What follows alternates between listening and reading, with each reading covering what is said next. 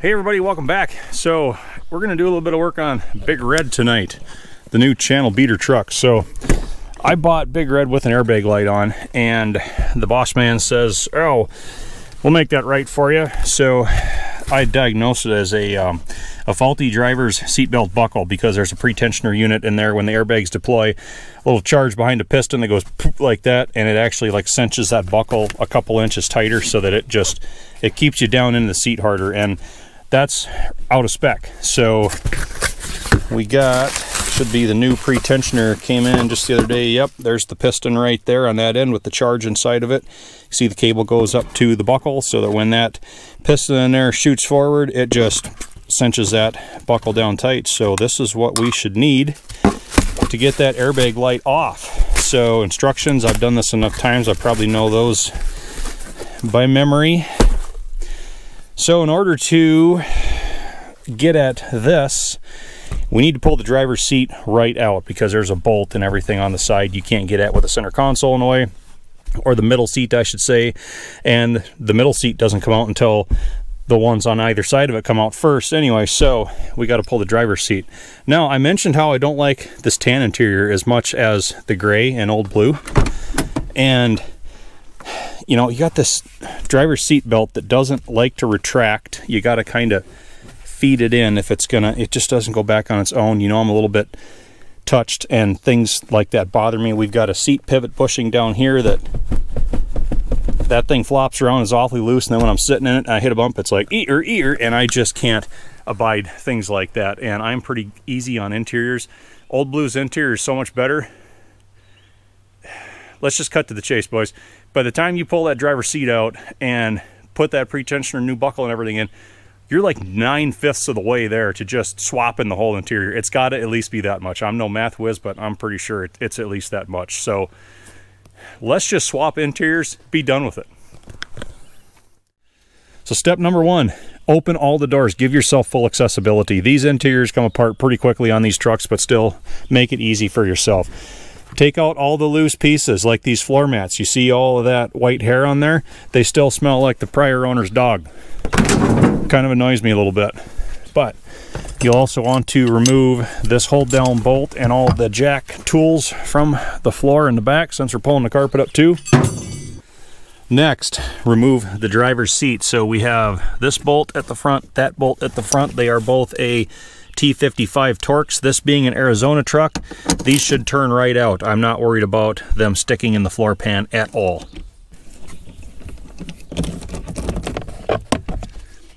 Not even rusty. Not even fair.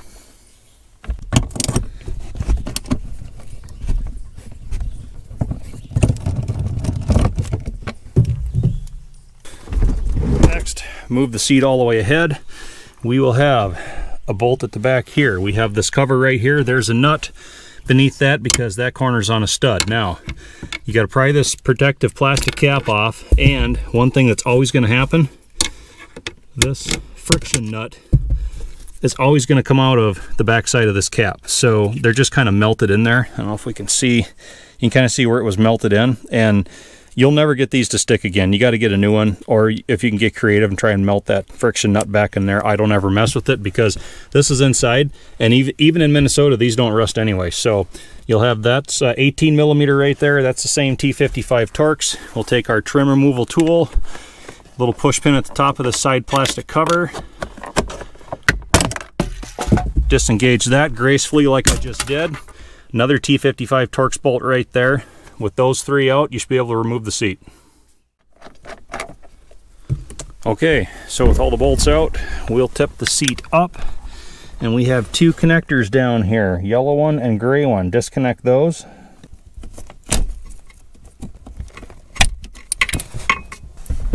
And the seat lifts out. And repeat all the same steps for the passenger side, and this seat comes out too. Center seat is up next. So the front anchor point on this side was underneath one of the seat bolts, which we already took out. Same for the front anchor point on the other side. So this rear anchor point is yet another T55 Torx head bolt. And to finish up, another 18mm nut on this other back corner since it's on the stud. Be mindful of the seat belt anchor that goes over that. We have this center seat ready to pull.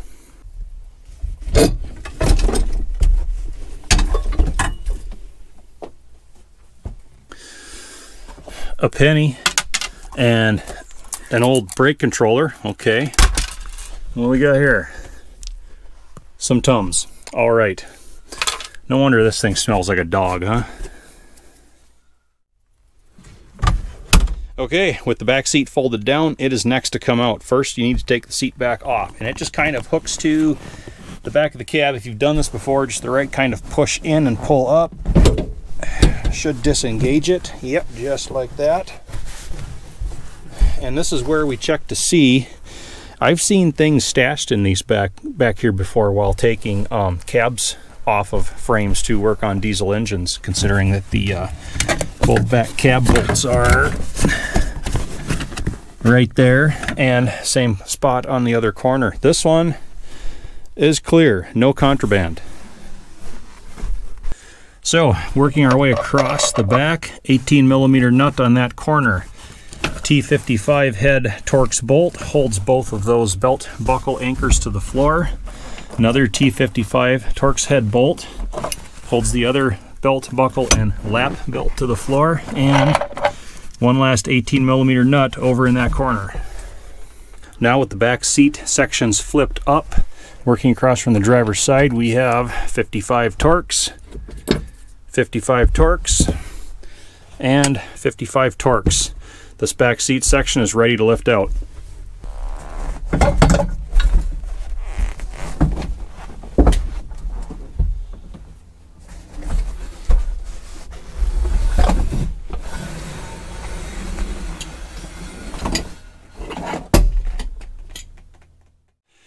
Now, I'm also going to pull the carpet out because, you know, dog hair, that's why this thing smells like the prior owner's dog. We'll take our trim removal tool, and first thing I need to do is pop up these scuff plates on both sides.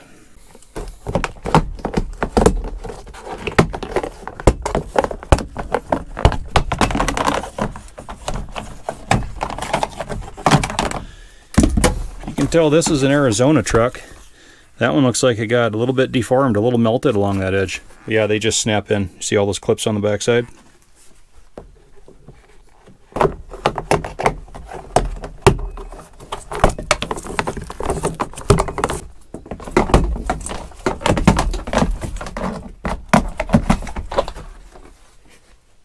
And as long as we're in the neighborhood, this front kick panel, so we have one push pin there.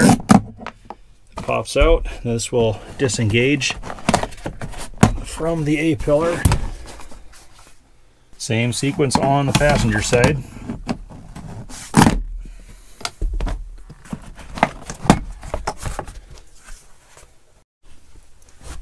Now we go up in the middle here, we have this RCM cover. That stands for Restraints Control Module. It's the airbag module. You can see it under there. That just a couple snaps comes right off. And on each side where this rear seat pillar is, we have this little plastic piece. There's a push pin there and a push pin on the other side. They have to pull out.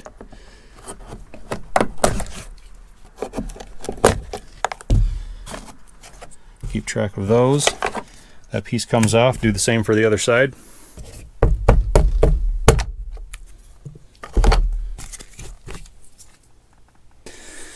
Now, final step on each side, we have a little plastic scrivet. It's a screw and a rivet. I usually just dig those screw heads out, so we'll take the one off of this corner, and finally the one off of this corner. Now we're ready to pull carpet.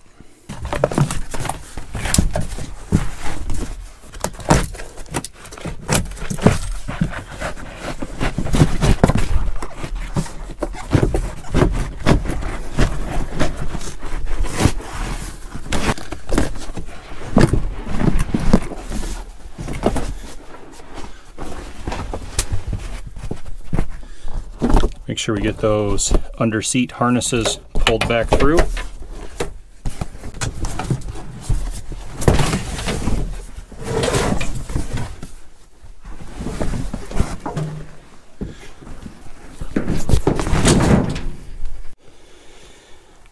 and there we are. Seats, carpeting, flooring, all out of the red truck. So now all we have to do are all those same steps to Old Blue. Okay, so it's sometime later. Yeah, we got truck parts all over the place. So, you know, Old Blue, Minnesota truck, nasty rusty. That's why we're replacing it. But take a look on the inside here. We got it done. And there was a little bit more work involved with this truck because, you know, of the rust factor. A lot of those seat bolts were stuck in the floor pan. So you can see like the rust and stuff. It took a lot more working to get all those seats and everything out of this. You can even see back here, this corner is getting awful brown. We're getting a hole starting back there. That's why we're replacing it with Big Red. But yeah, everything's out of Old Blue. Everything's out of Big Red. Let's start putting all the gray stuff in here, shall we?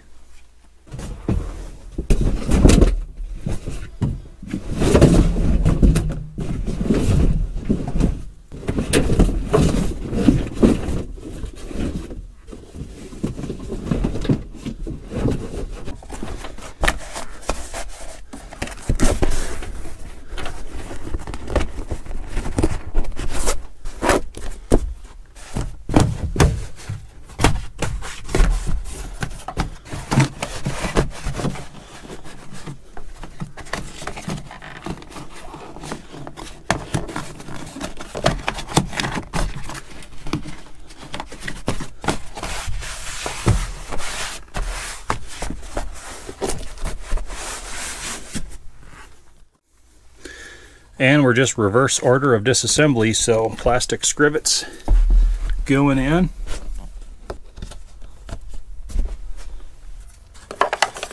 Rear seat pedestal trim.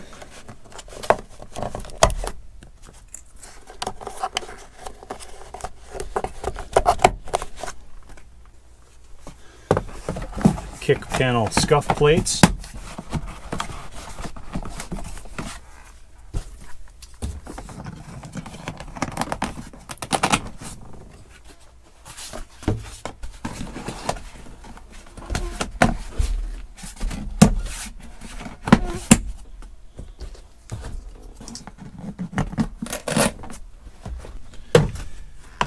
Floor scuff plate trim next.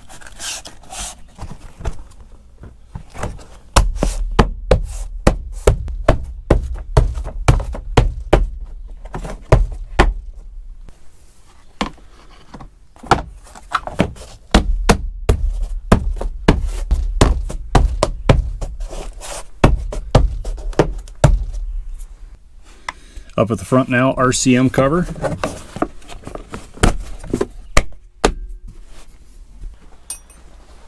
Now for the back seat.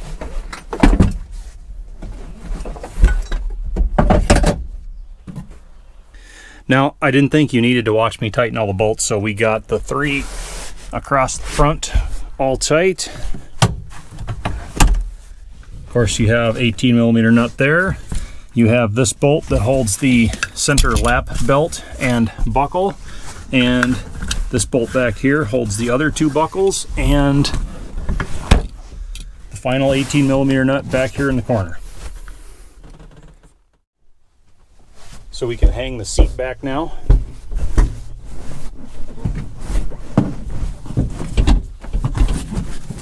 Make sure we pull the safety belts out from each side so they don't get pinched behind it. Engage the hooks on the top first. And cinch down. That's it for the back seat. Center seat next.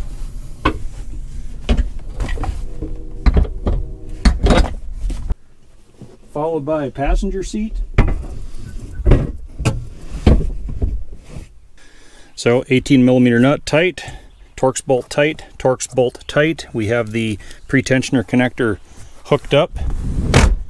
And then the front 2 bolts tight. We can finish off this seat with the trim cover that goes over the side bracket here.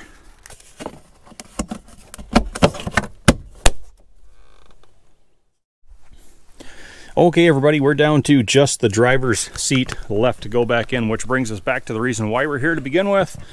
The faulty pre-tensioner that was on the driver's seat that is original to Big Red, because Big Red is replacing Old Blue, but I like Old Blue's gray interior better, and Old Blue's seats are not as worn as the tan ones that came out of Big Red. Well, we have to replace this faulty pre-tensioner because I can't sell Old Blue after I put the tan seat back into it with an airbag light on.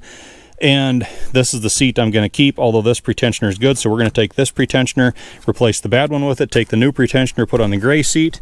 You follow? Good. So let's start out by getting this faulty pre-tensioner off of this tan seat, shall we? So we start out by disengaging the two electrical connectors from the bottom of the seat pan. There we go. Now this 15mm nut holds the pre-tensioner to the seat frame. And it has this little guide pin that keeps it from rocking. So we can lift that off the stud, snake both of the electrical connectors out between the frame and the cushion. There's our bad pre-tensioner. So we performed all the same steps to the pre-tensioner on the gray seat. This is our good used, so we'll install it onto the tan seat. Just need to route both connectors down between the cushion and the seat frame. Start that on the stud. Engage it with the anti-rotation peg. Click.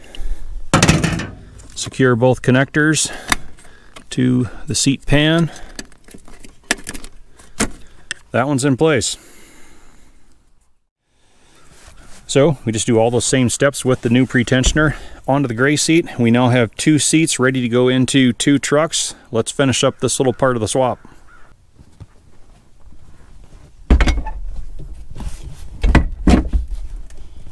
Getting a little dark, I know. But we'll do connector and connector. Tighten all the bolts front and back. And finally we'll finish up with the trim piece that covers this side bracket.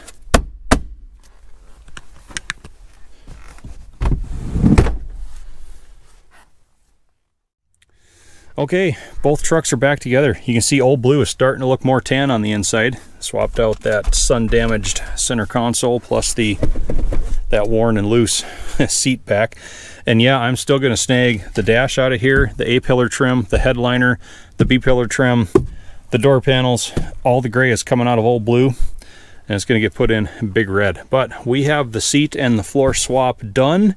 Had just enough time tonight. You can see sun is getting low in the sky, but it's not dark yet. Finished up by putting my good rubber Ford floor mats in Big Red.